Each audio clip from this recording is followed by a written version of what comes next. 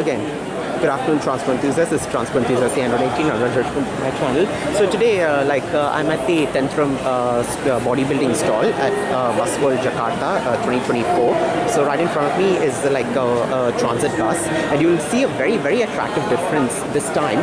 As I take you around from inside and out, because it's for a very special purpose. If you notice, so this will cover the entire review of the vehicle from inside and out. So let's go. So looking to the front, you've got the LCD screen with DS and scrolling of the fair name, and the model is ORIONIS 12HD by Tentrem, the bodybuilder, and that's the logo, and you have the plate and of the company, and here we've got the headlamps. We've got an LED strip and indicators, the main headlamps, and you can see these indicators actually are strips that actually literally move rapidly sideways when you're applying the hazards or indicators. And I don't see any fog lights on this. Actually, I don't think this bus was equipped for that, and I can't see the chassis name, of course. I think it might be an integral bus, but you can see you've got the cross type wipers. On one side you've got short length ORVM, the other side an extended one, and you've got a blind spot mirror. So that, looking to the side, you've got a single leaf door. It's got steps, and this time there are no covers on the wheels. And this is the Copia R156 tires, and it says the name Wintron. It's the model name, I think. Velocity W5, I believe. So. And you can see, actually this is an electric bus, because you can see the whole winding of an EV charger, and you can see this is one of the attractive things. As you can see, actually the doors are raised, because actually this would be used on high platforms as part of a bus rapid transit or BRT network, such as here in Jakarta. And you can see this got auxiliary steps, which are literally retractable. Say if you have to board at street level stops, so then these retract, and here's another winding. It's best energy efficiency up to 300 kilometers with 400 kilowatt hour battery, so you can get 300 kilometer range on one charge. So you've got two high level doors at the back, and just one axle. And there are actually doors on the right side as well, because sometimes it can happen it's mostly that the BRT doors, the BRT stations actually right-hand traffic, as you can see. And we've got a unique tail lamp pattern, two brake lights, and again literally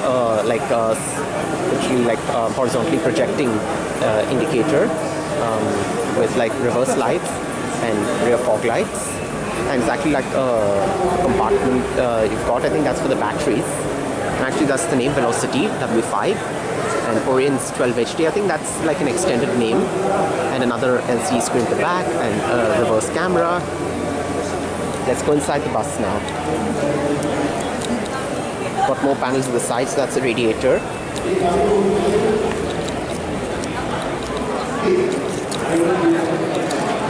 And it's an emergency door opener, and it's got modern wooden flooring with some aluminium flooring as well. It's actually inaccessible in this cab area. It's okay. Sorry,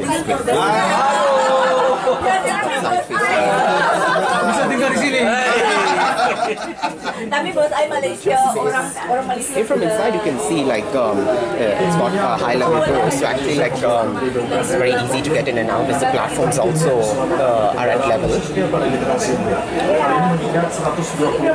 And I think this these are the seat companies, Richmond.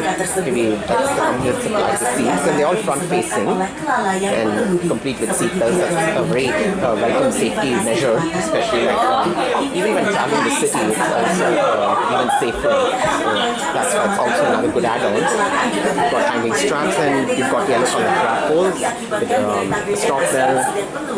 And I think these are supposed to be where the route maps would be placed to show the route that this bus is running on.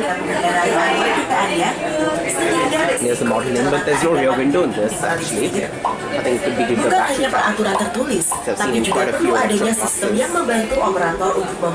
A fire extinguisher as well, and an emergency brake glass handle.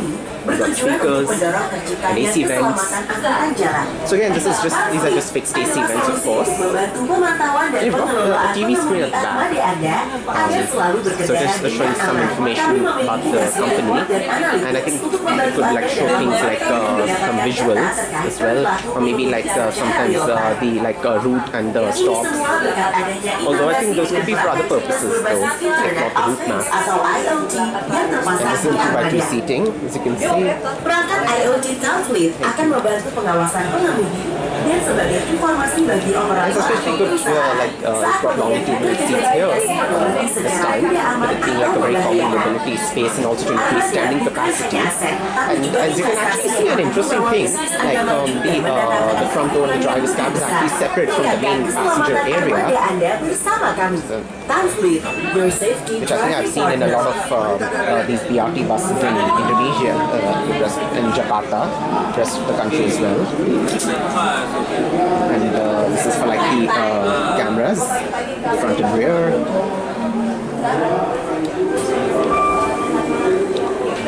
I can't really see the company name because that's stuck up in the notice.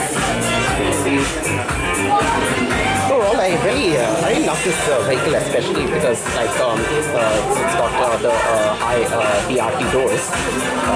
Especially like really like it's very special, like to see a lot of BRT networks like almost everywhere in the world. Like imagine like how much like it's improving the speed and like even the like waiting times at bus stops thanks to like the dedicated bus lanes. So that's why this is one of the attractive buses I've seen at this fair. Hope you guys enjoyed. Feel free to like, share your thoughts in the comment section below, and see you next time. Subscribe for more videos.